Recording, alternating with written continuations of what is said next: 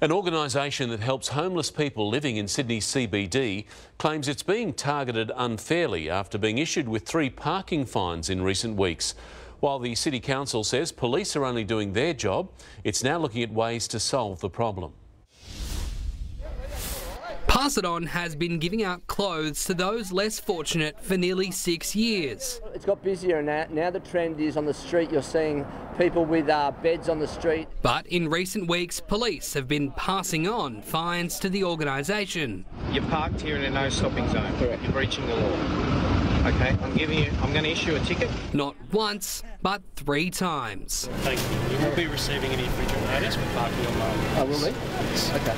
It's an offence to park the vehicle on the footpath of Martin Place. Yeah. That's why it's being moved on. Costing them nearly $800. And a number of providers of services to the homeless community have been targeted with fines for doing nothing more than quietly setting up shop in Martin Place. Now, the main issue boils down to this. On Phillip Street down here, most of these spots are reserved for our state politicians, while further down there are next to no car spots, giving operators little to no choice. All we're doing here is trying to help people.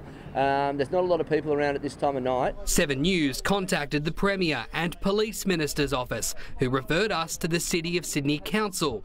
They say police are simply doing their job and are now investigating ways that can help mobile voluntary services safely and respectfully, with at least one of the fines now being challenged in court. Just let us continue to help people. Matthew Carstunen, 7 News.